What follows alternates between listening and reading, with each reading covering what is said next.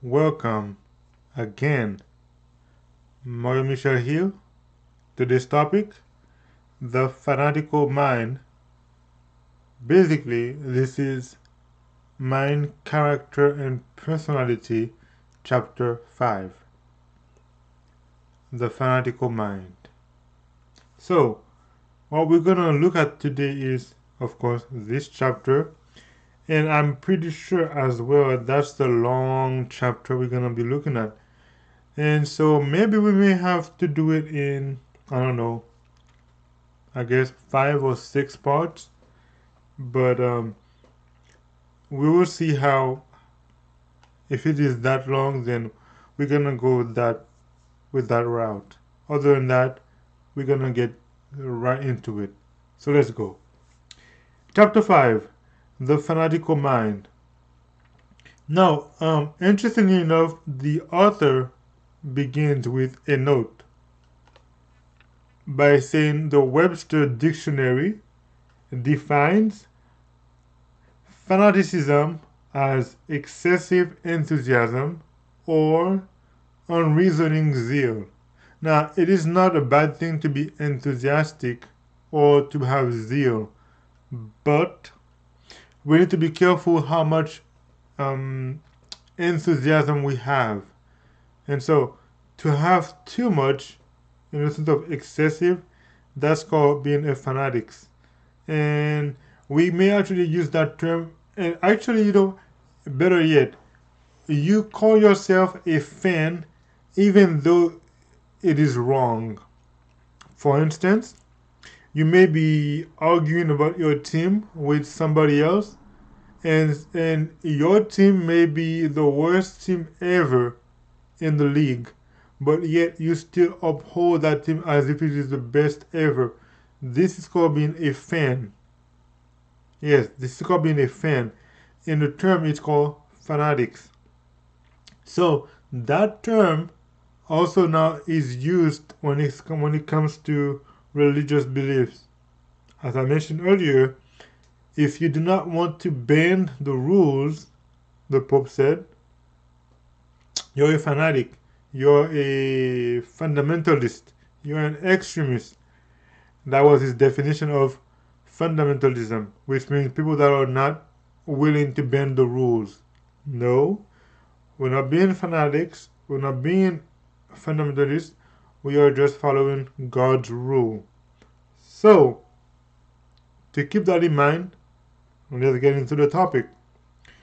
So, today's topic, we're going to look at fanatics and fanaticism will press in. We are living in a time when every phase of fanaticism will press its way in among believers and unbelievers. Satan will come in speaking lies in hypocrisy. Everything that he can invent to deceive men and women will be brought forward. Letter 121, 1901. True. We are now in a fanatical time because people are being selfish and it's all about themselves.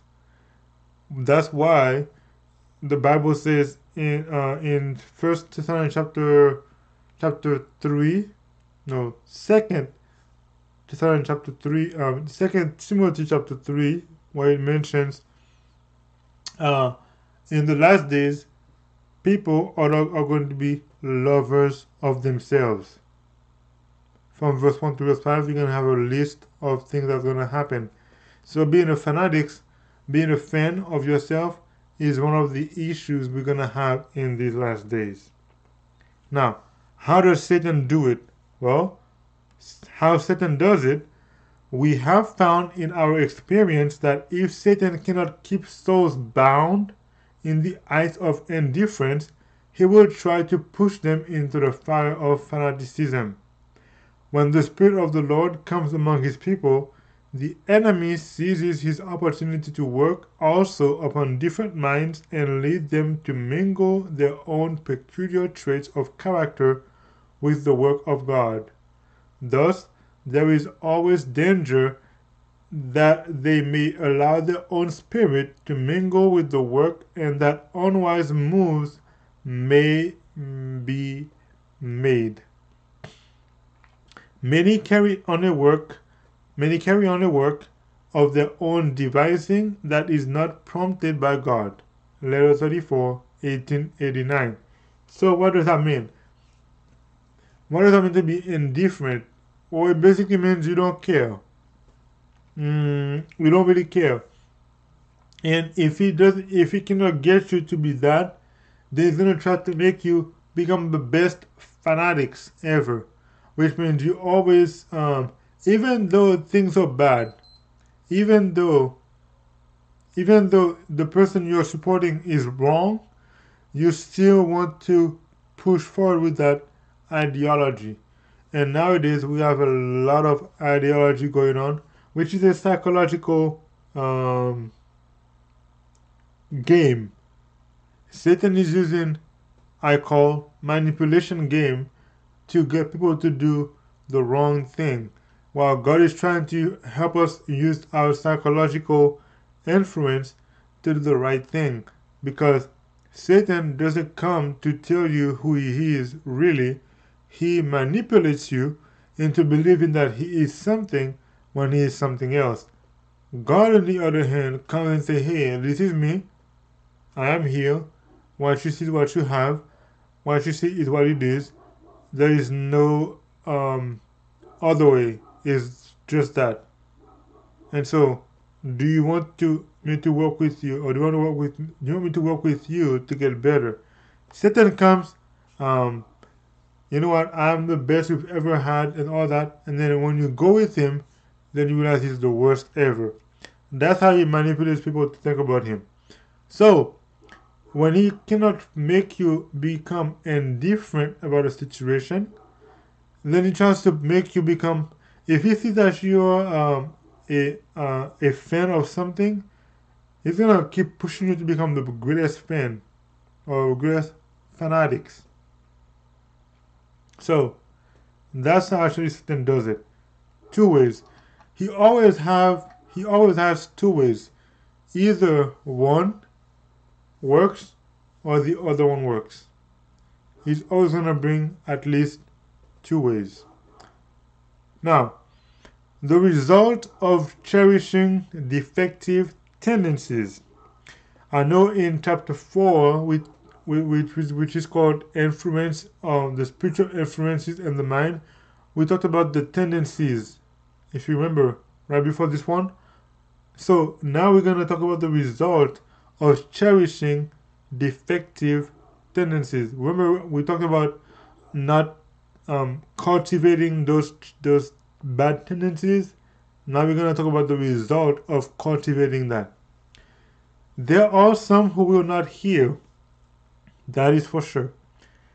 Whatever the truth they will tell you, they will still not listen until something bad happens. And even then, they may still cling to that which they are doing wrong, because Satan already bewitched them. So long have they chosen to follow their own way and their own wisdom, so long have they cherished defective hereditary and cultivated tendencies of character, that they are blind and cannot see afar off. Now, before I continue, let me go back to the first part, to the note. And this is going to be my question for everyone.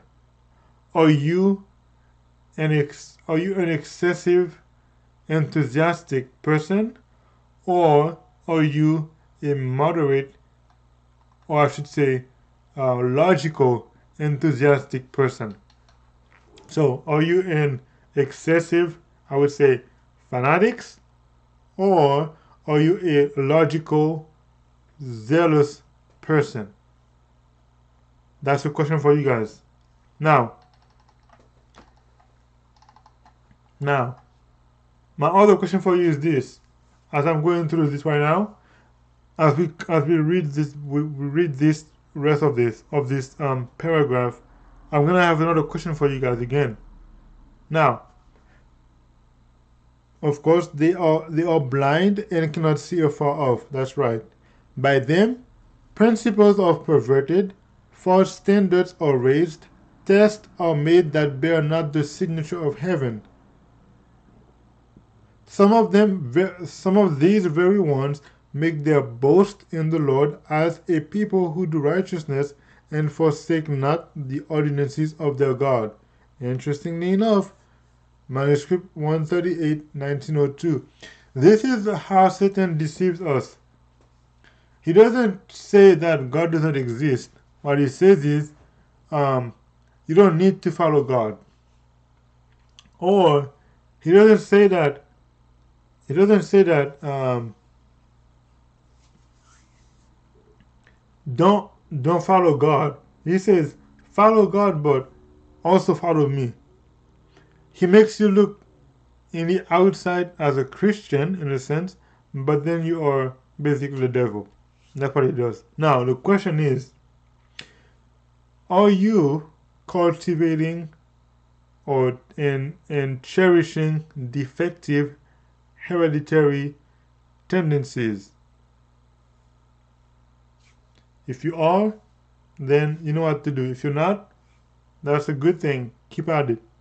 If you're not sure, ask God for help and ask Him to help you understand what's going on. That's my question right now. Are you cherishing and cultivating defective hereditary tendencies? The ball is in your hand right now. Let's move on. Bereft of a healthy mental attitude.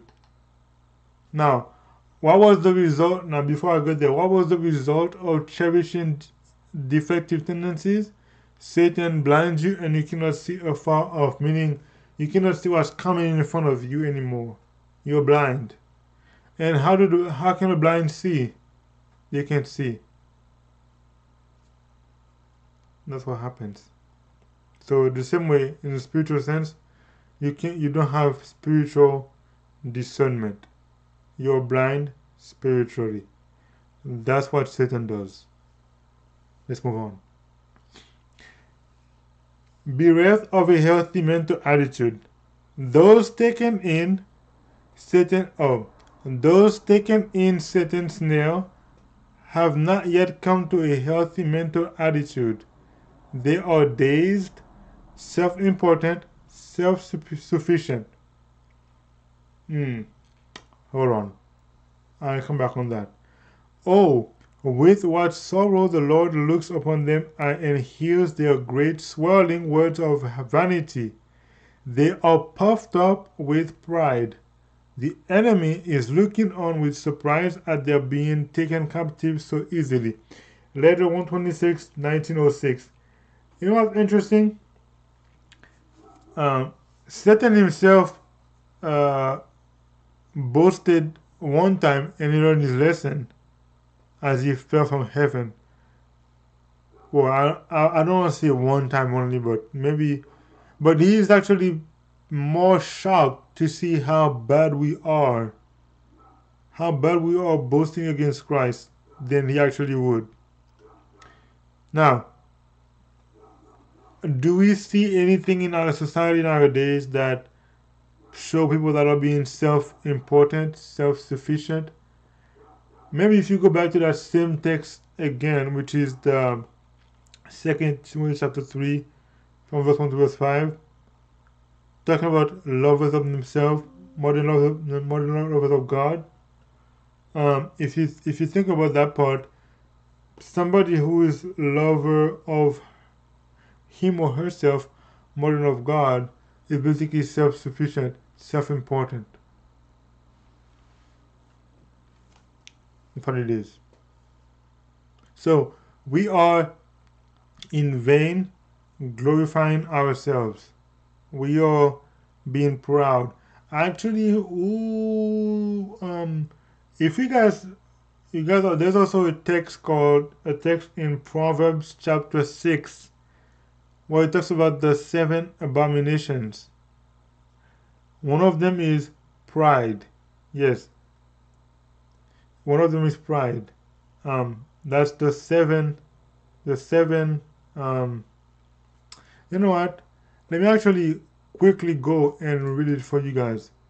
Let's see if I can actually read it for you in Bible Gateway. Just I'm gonna add that one because that's important. I wanted to read this one. I need the English version.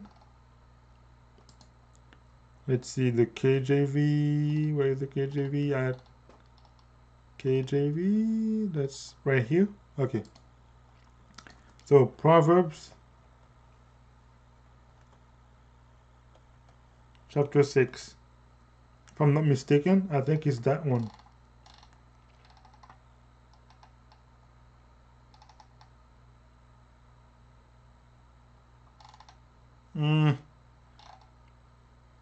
Yes, there we go. From verse number 14. And as I'm reading, you can also read it as well. From verse number actually 14, yes. You know what? No, I'm going to start from verse number 16. These 6 things, so these 6 things, six things does the Lord hate. Yea, 7 are an abomination unto him. A proud look. Okay, number 1 is a proud look. Right here, we looked at pride. They are puffed up with pride. The number 1 thing that the Lord hates is a proud look. Proud look. Number 1 thing, a proud look. But yet, what do? We are being proud. Loudly proud. A proud look, a lying tongue, and hands that shed innocent blood, and heart that deviseth wicked imaginations, feet that be swift in running to mischief, a false witness that speaketh lies, and he that soweth discord among brethren. You can read the whole chapter for yourself.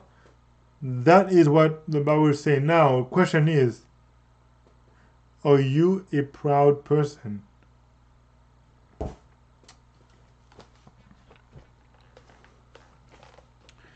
That's what to think about. Are you a proud person? Let's move on. I think we're gonna end right here. Oh wow, it's already 18 minutes. I'm gonna end right here because I don't want to make it too long.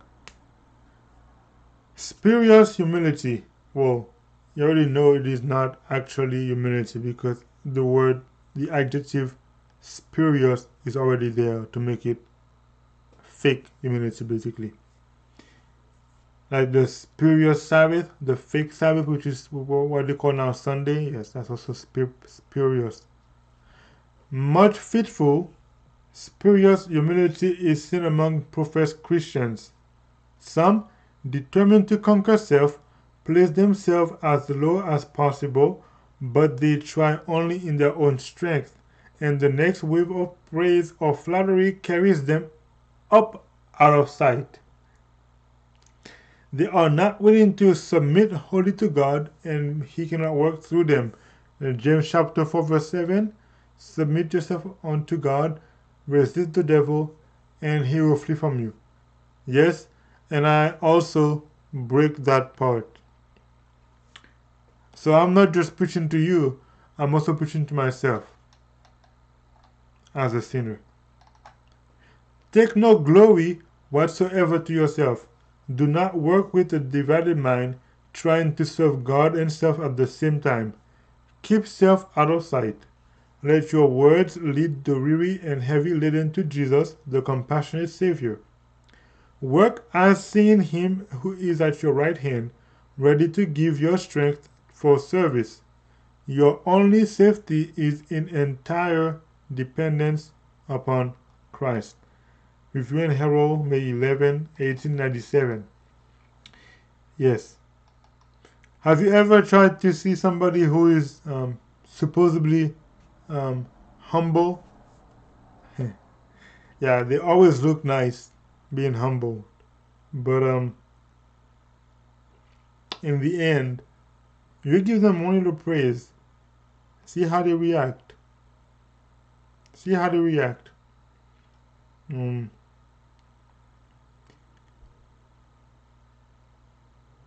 Yeah, that happens. So, but I'm gonna end with this one actually. Is this part talking about you? Is spurious humility talking to you? Or is it about you? Do you see yourself in it? Guys, that is a fight we have to fight. We have to ask God to help us fight Satan, because of course if we try, we're gonna lose.